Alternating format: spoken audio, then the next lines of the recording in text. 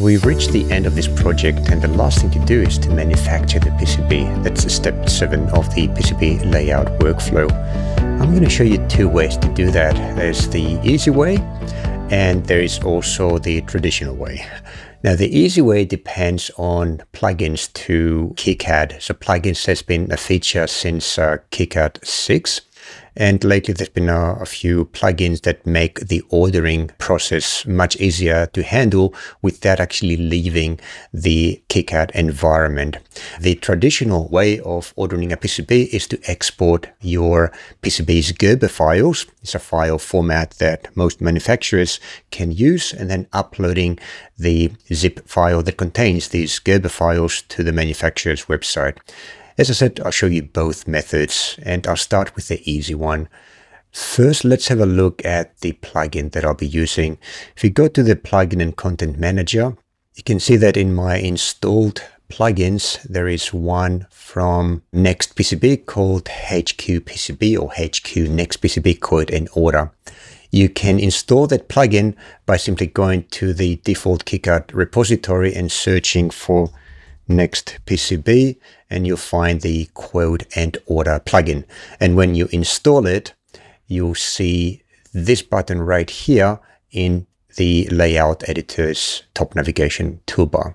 Just a short interruption to let you know that this video is part of my comprehensive KiCad course that will teach you every aspect of creating printed circuit boards with KiCad from scratch.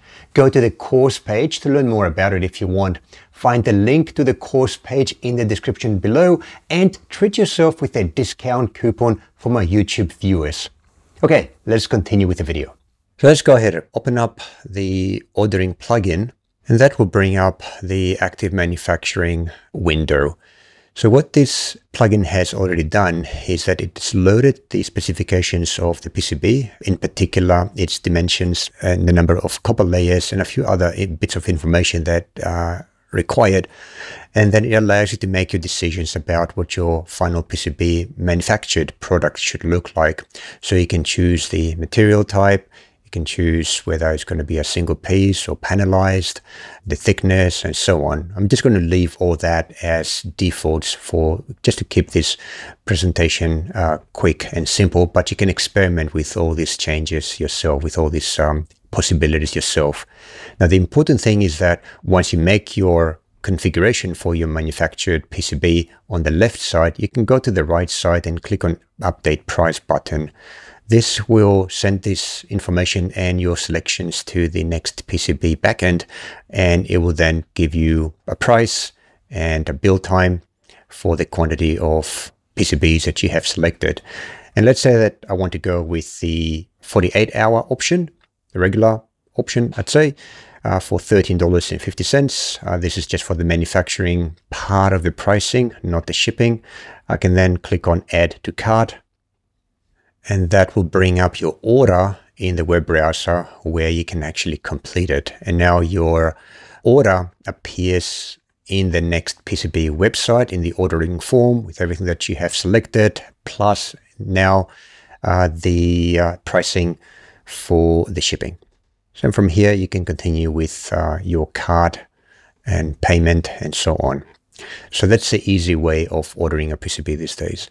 Now let's have a look at the traditional way. I'm going to put away, close the plugin. I'm going to go back to PCB New, and I'm going to go into File and then Plot and bring up the plotter.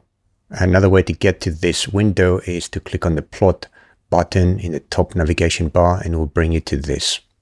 Here, you need to select the plot format. I suggest you use Gerber because that is a compatible format that pretty much all PCB manufacturers can understand.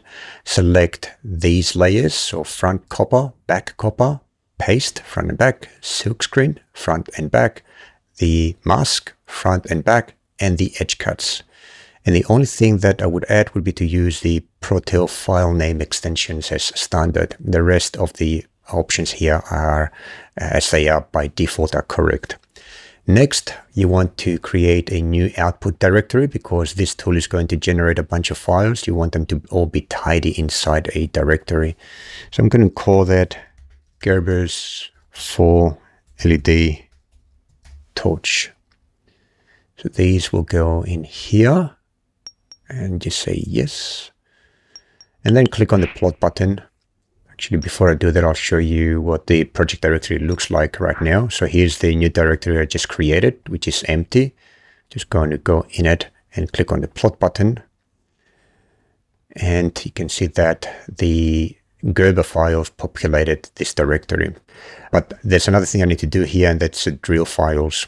So anything that requires a drill, like for a through-hole pad, you need to have then another drill file in the Gerber collection of files.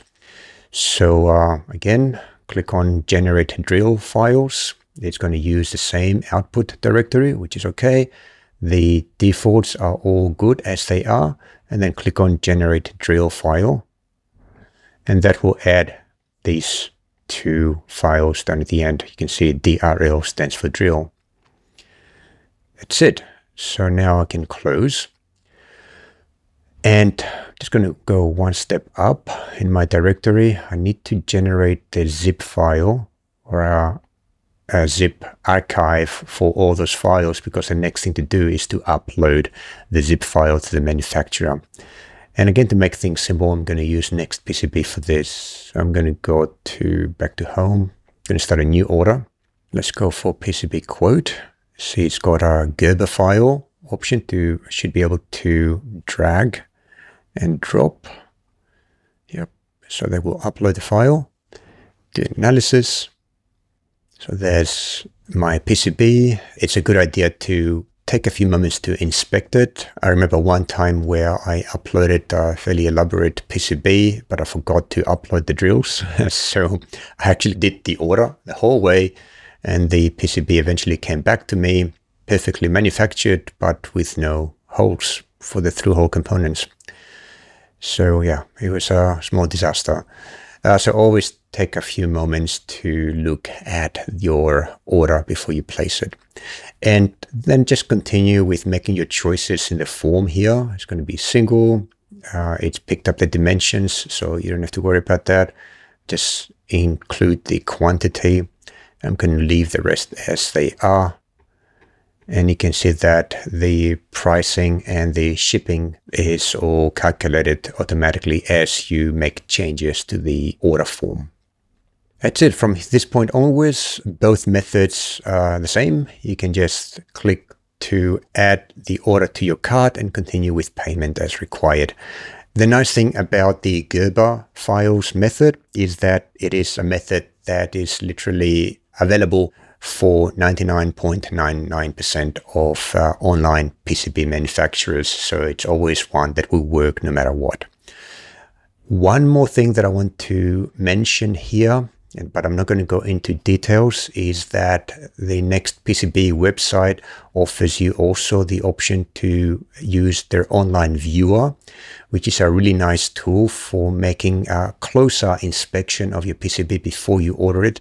And it's even got an analyzer. So here's the PCB that I just uploaded. You can have a look at the various layers by enabling them or disabling them from the layer pane on the left side. But here on the right side, there's a DFM checklist, designed for manufacturing checklist, which tells you if there's any defects that it has detected on your board. And these checks are not the same as the ones that KiCad's checker tools do. They just go a step further, because these are focusing on manufacturability of the PCB and not so much looking for things such as electrical faults or overlapping silk screens, etc. Even though this tool can also do that. You can also get a full report in PDF format that looks like this, that tells you about any issues that potentially you should be looking at. I have a lecture that is dedicated to the design for manufacturing report and the tool towards the end of the course. So if you are interested to learn more about how to use this tool, then check out that lecture.